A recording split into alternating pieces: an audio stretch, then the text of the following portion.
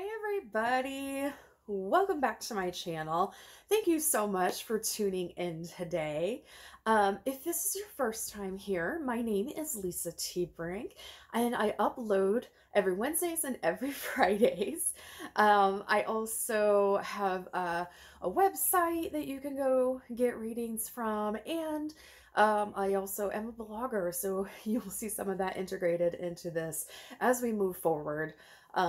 So I hope that you enjoy what you see. Really hope that you like, comment, and subscribe. It really does help us little itty bitty YouTube creators. So if you could do that, that would be wonderful.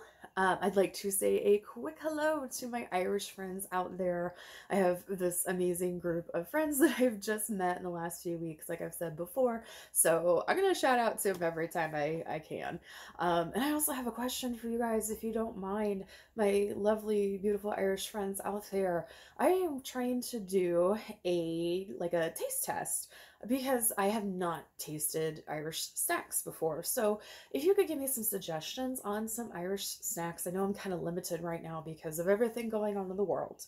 I can't get like a subscription box, but we do have some stores that carry out some Irish snacks. So I'm looking for like crisps or even like curds or whatever. Give me a suggestion. The only my subscribers asked me if I could do a prediction on June of 2020.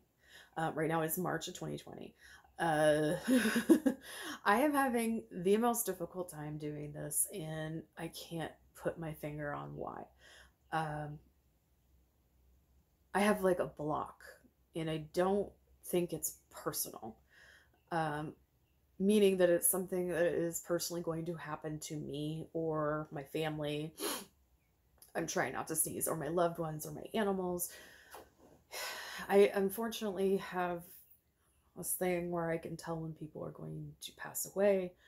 It is really tough. My mom had it, and my mom was very scary accurate down to like the hour of when a person was going to die.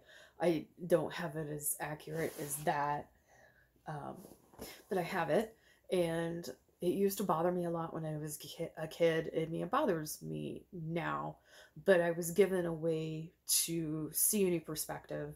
For example, I knew my dad was going to die. I knew when I got a certain phone call that was not anything that you would consider dangerous or bad or leading one to the conclusion that your dad was going to die. I just knew at that moment, I'm like, my dad's going to die. I have to leave right now. Like, I have to go. And within 3 days, he had passed away. And how I was told the information to look at it in a new perspective was, while it sucks, I was given that time to say goodbye. I knew when it was going to happen. I knew very close to the time it was going to happen. And it was hard and it was scary, but I was given a gift because when I got there, I was able to have one last conversation with my dad before he was not able to respond ever again. So I was able to have a last conversation with him, and it was a gift. So if any of you have that ability out there and it really bothers you, and I understand it, try to look at it in a different perspective. You are being given a gift to say goodbye. It might be years, it might be days, it might be minutes, but you have it. Instead of panicking and trying to push that feeling away, listen to it because you are getting it for a reason. Okay, no more sad stuff right now. I'm having a difficult block with June. It almost seems theatrical what I'm getting. So what I thought I would do for a moment is to read some predictions that I did on my website in theunderdogwins.com. I will link it in the description. I do just a yearly prediction every year. Mostly it's for funsies. I usually do two versions. I do one that is more serious, and then the funsy ones is going to be more like celebrity breakups and stuff like that, or like silly things. You know, I predicted one time that JFK's assassination was going to be solved because it was murdering kittens. Just, fun stuff. But it would be interesting if that really happened. So I have a article that I have pulled up that is mine. Like I said, I'll put the link in the description. And I don't know how to screen share or anything, so I'm just gonna give you the gist of it. 2020 predictions, and this was written on December 7th, 2019. And um, my first prediction was Donald Trump will be reelected. And that's not anything that I have made a secret of or have not said in the past. I am not a supporter of any politics at all. I think politics is the lowest form of humanity. It's all a game. It's worse than Game of Thrones. Like it's just a disgusting thing, and it does nothing to help humanity in any sort of way. Um, in my opinion, this is just my opinion. Um, I have respect for the offices that are there, and I will be respectful, but I don't believe that this system is working. But that's just my opinion. Everybody has freedom to have their own opinion. Just remember, you're not free from consequences. So keep comments kind. Um, Voter turnout is going to be at an all-time low. And seeing what's going on in the world right now, that looks very probable.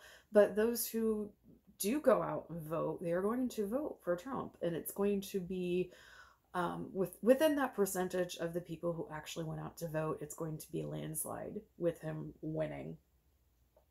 Donald Trump is going to have a major health crisis during his term. I did put that I believed it could be a near fatal stroke in the last part of his term. He will not be very active. I don't know if that's still accurate with the prediction of the near fatal stroke.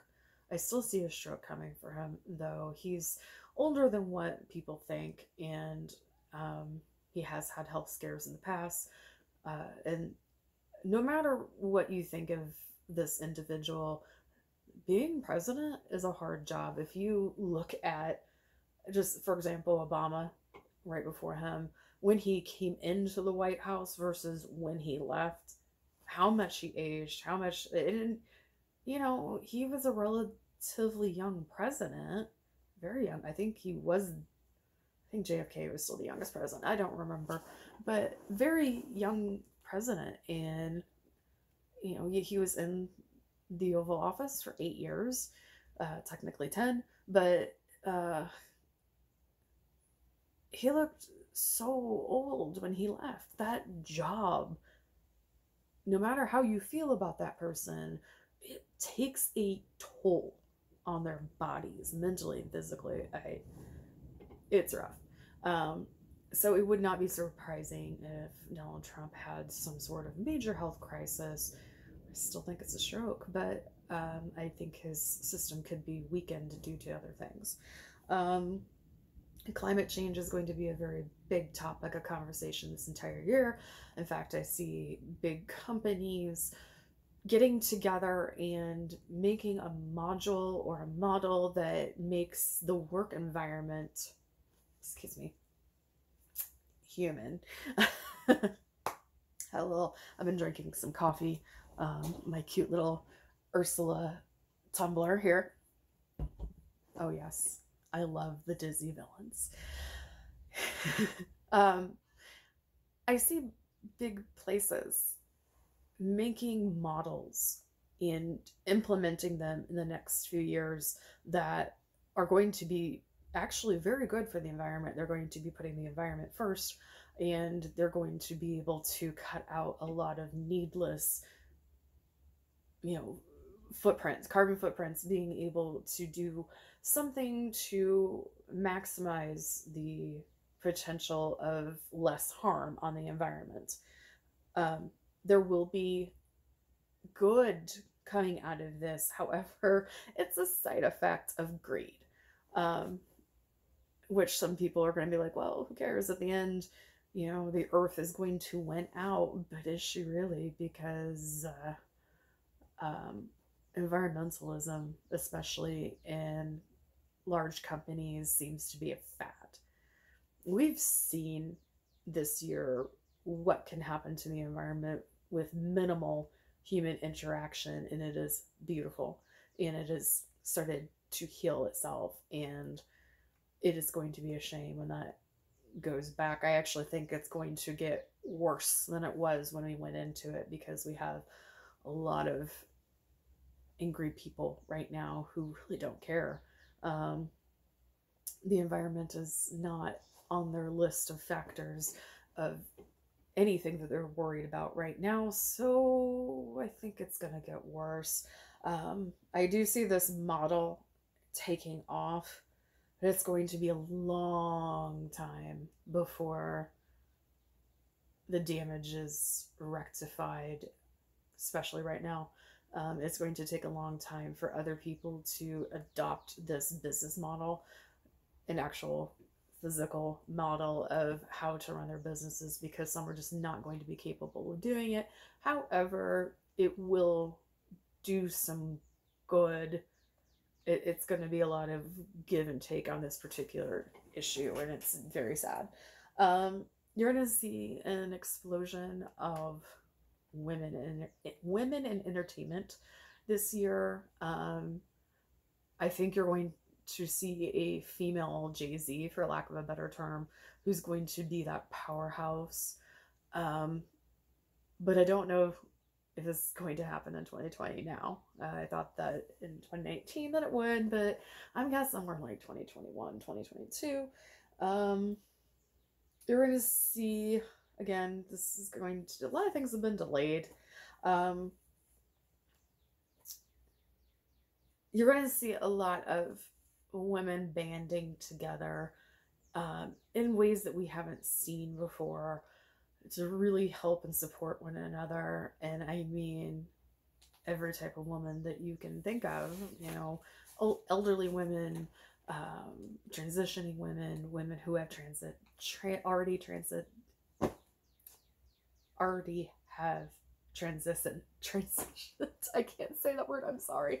I'm not trying to make light of anything. I just am having a hard time saying it. So male to female transition, or in the process. You're going to see young girls. You're going to see a huge empowerment of women as a unit, as a whole, because we have been second-class citizens for a very long time, and we still are.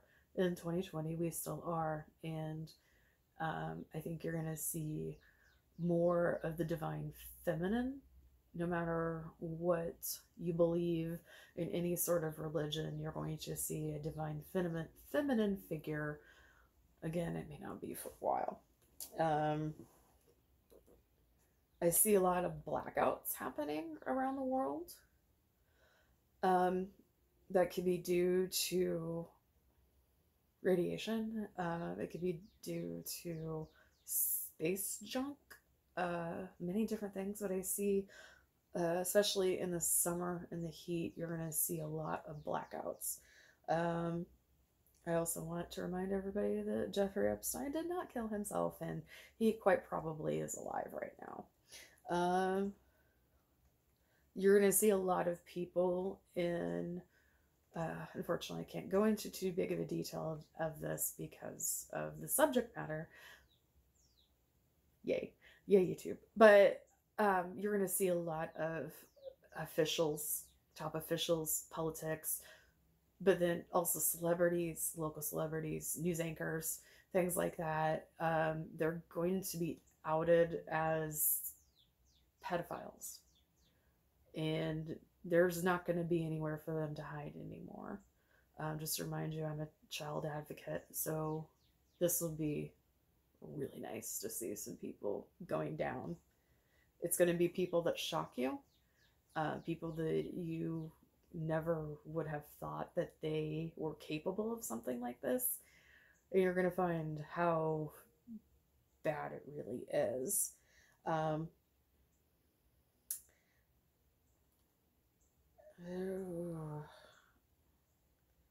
US is going to lose a lot of teachers.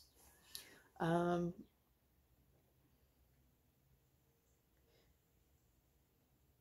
I see a lot of teachers not making it past this year.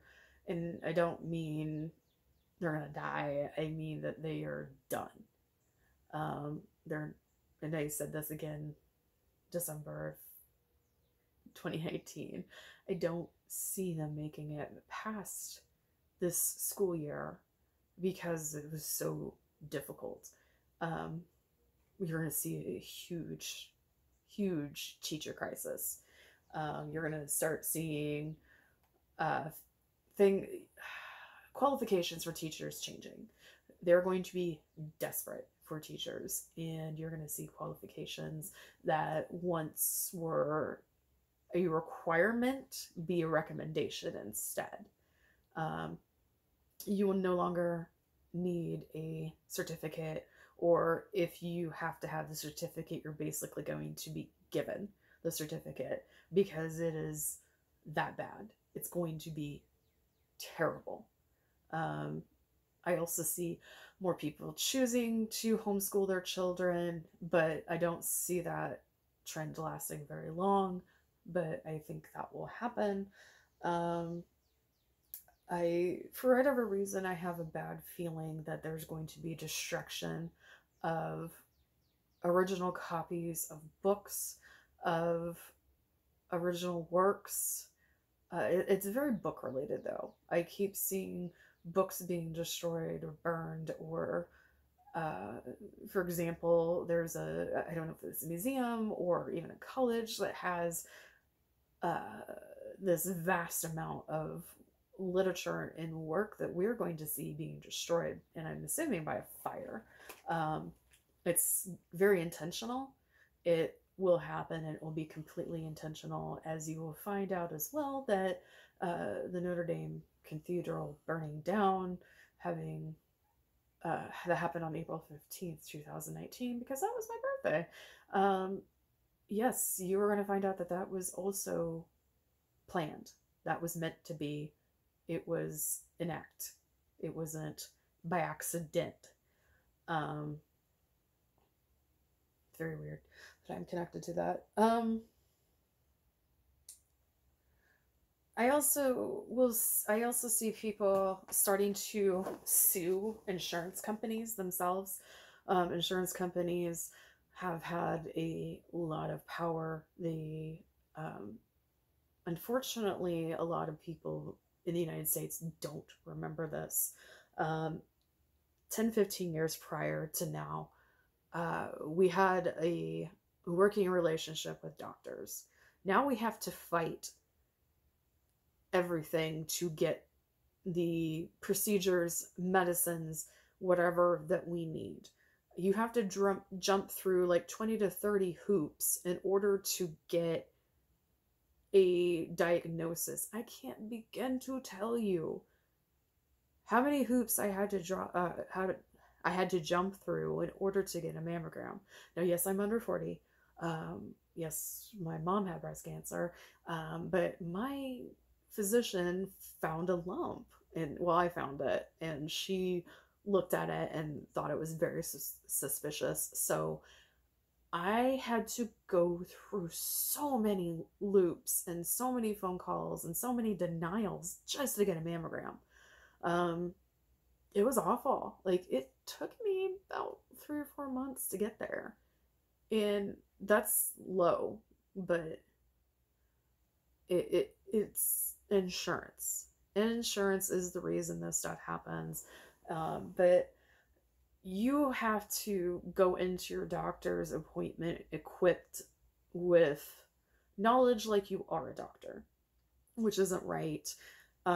You have to know. I mean, I actually had a person from an insurance company explain this to me, so I'm telling you what they told me. You have to go into your doctor's office and question everything that they are doing.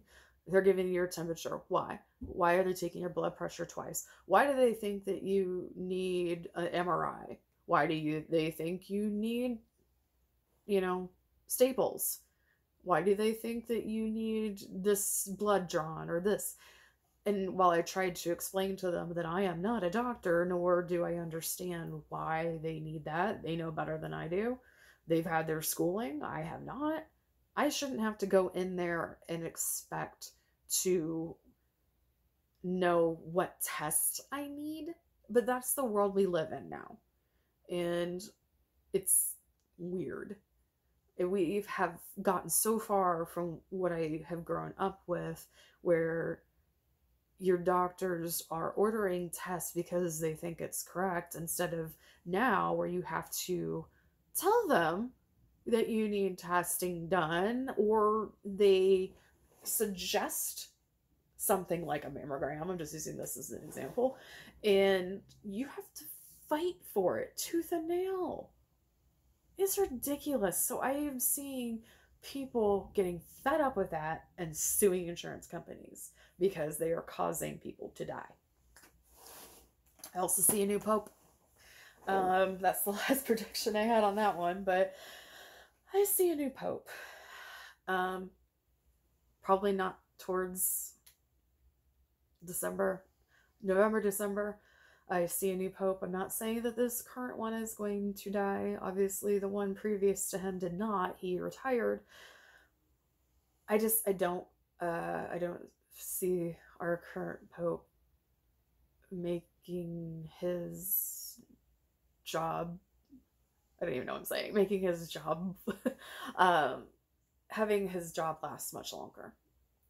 And that could just be due to his own physical or mental well-being, his own health. But I don't see us getting out of 2020 with the same pope that we had going into it. I know this video is running a little long, and I'm sorry, but I'm talking about predictions. It's hard. Again, don't come for me. Seriously, this is just stuff that I've seen, and I give you the information. I am human. I'm not ever 100% accurate. No one is. And, it is what it is. This is just something that I see, and somebody might see something completely different. Time moves. Nothing stands still. We are constantly in a flux of motion, and in my view, past, present, and future are moving at the same speed. And everybody has their own theories about that. But as far as June 2020, I see some really bad stuff happening. If you want to see more of a detailed breakdown of what I think is going to happen in June of 2020, let me know in the comments below, because it's, like I said, I've tried to make that particular video 5 different times and I couldn't, because I kept thinking, well, A, this is really dark, and B, I just can't put my finger on what I'm feeling. It's not good in the least. But okay, I'm gonna stop rambling, and I hope everybody has a good day or night wherever you are in the world. Please, please, please like, subscribe, and comment. And remember, every single day that you wake up is a gift. Use your time wisely.